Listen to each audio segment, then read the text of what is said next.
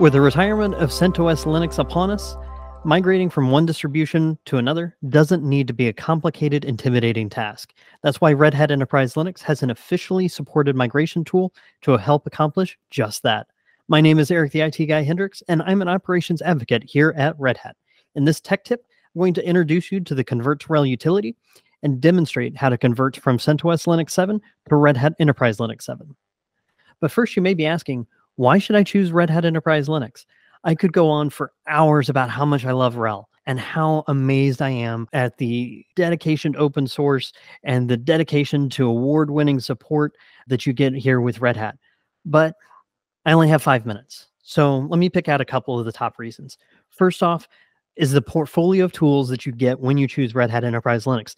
Things like lifecycle management with Red Hat Satellite, automation management with Red Hat Ansible Automation Platform. And not just that, but you have the ability to get in-place upgrades. Red Hat pursues countless certifications through governments, medical verticals, and other agencies to ensure that our systems are government and security certified. So my little spiel convinced you, and you're ready to move from CentOS Linux 7 to Red Hat Enterprise Linux 7. But how do you get there? That's where the Convert2RHEL utility comes into place. It is a simple utility. You download the GPG keys, you enable the repository, you install the utility, you answer a couple of questions, and the system will then automatically go through, determine what your architecture is, take an inventory of all the CentOS Linux packages. So you've got those here over on the left, and then it migrates those to Red Hat Enterprise Linux signed packages on the right. And the best news is the conversion process and the resulting server are both fully supported by Red Hat. So that means you can talk to our consulting organization, you can open a support ticket, whatever it is you need to be successful. But why would I do Convert2RHEL when maybe I could just as easily do a rip and replace? That's true. But imagine having to install the operating system, subscribe it to all the right repositories, re-add all of your users, update all the passwords, install all your tools, install your workload, migrate that workload from your old CentOS Linux system over to RHEL. So during that time, you're actually spending a lot of energy. You're spending a lot of cycles. And if it's like a cloud-based workflow, then you're also paying for double the infrastructure during that migration process. But instead, when you use a tool like Convert2RHEL, you don't have to redeploy your operating system or your users. You don't have to reconfigure all of those settings. You don't have to remember all of those packages that you installed originally.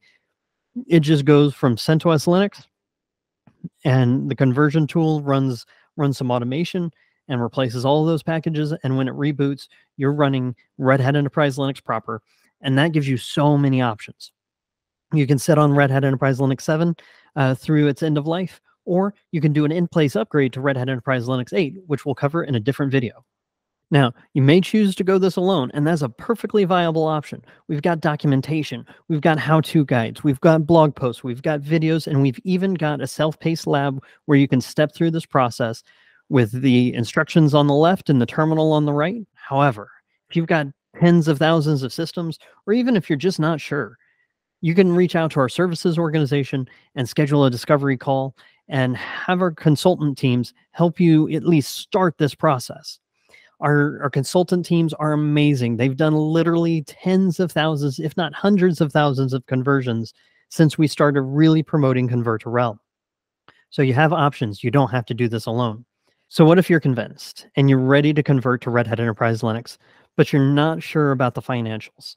Well, not a problem. We actually have an offering just for you. If you have CentOS Linux 7 and you're ready to migrate to Red Hat Enterprise Linux 7, we have a subscription called the Red Hat Enterprise Linux 7 for third-party Linux migrations. It is a low-cost subscription for CentOS Linux users just like yourself to move to Red Hat Enterprise Linux at a low cost. As an added bonus, that gives you the ability to get a low-cost subscription of Red Hat Enterprise Linux and an additional 2 years of support if you stay on RHEL 7. But as I mentioned before, converting to RHEL also gives you access to the Leap in-place upgrade utility, which means that you can do an in-place upgrade to RHEL 8, and then you can upgrade your subscription to a standard subscription whenever you're ready and start to enjoy the predictable life cycle and all the reasons that you want to move to Red Hat Enterprise Linux. So if you're interested, check out our low-cost subscription, Red Hat Enterprise Linux 7 for third-party Linux migrations. Now, with all that said, it's time for a demonstration. Let's dive in. What you're seeing is a vanilla CentOS Linux 7.9 virtual machine. The only thing I've done on this server since install was updating all the packages to the latest version.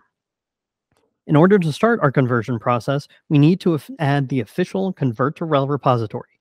So let's download the GPG signing keys to ensure we're getting signed packages from Red Hat and the repository file into our yum.repos.d directory.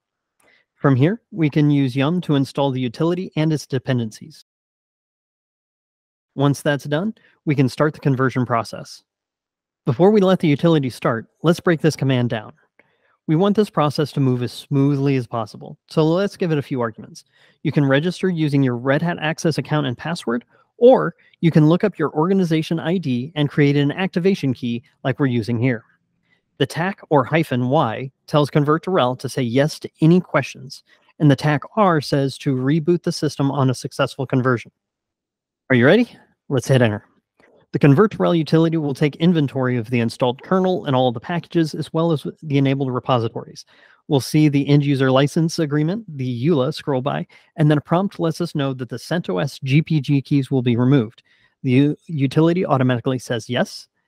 Next, Convert2RHEL will install the subscription manager packages needed to register our systems with Red Hat Access.